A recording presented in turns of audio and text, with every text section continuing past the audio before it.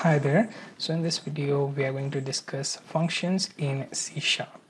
So first thing, open Visual Studio, then create one C# console project. Now here in this solution I want you to first start with, let's say, keyword as void, because in first example I don't want any return type for our function. Then type in hello and then bracket.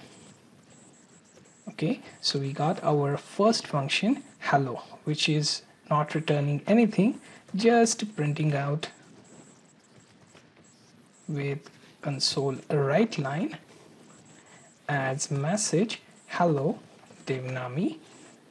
Okay, now in order for this method to access from our main method, we have to declare it as static. You can also use public keyword, but we will take a look at these two later. Now here from static void main we have to initialize this hello method so that it will be accessible when we run the code. Then console.read so as to pause our console output.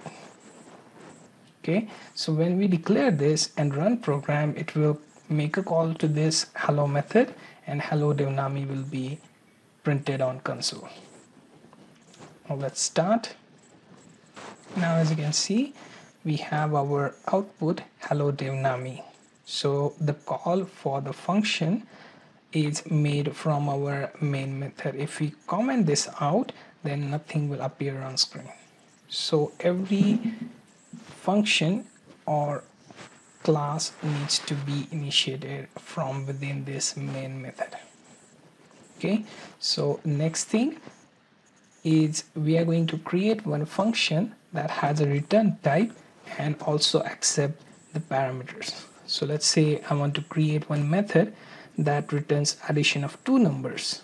So integer value will be written. Okay, so let's type in integer and then add, and here integer x, integer y as these two parameters. Now I want to access this method from main method, so I will use static and also use public.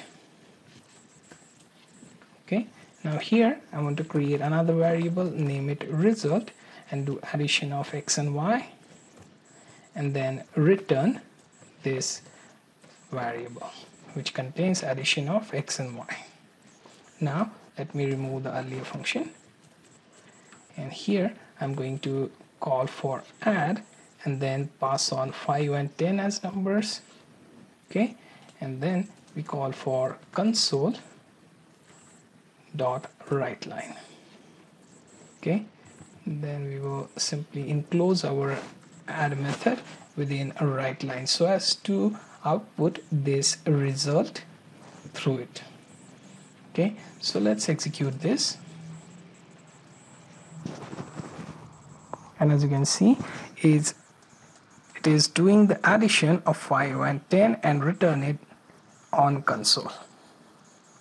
So you get the idea of how to create a function without any return type and also create a function with a return type and parameters.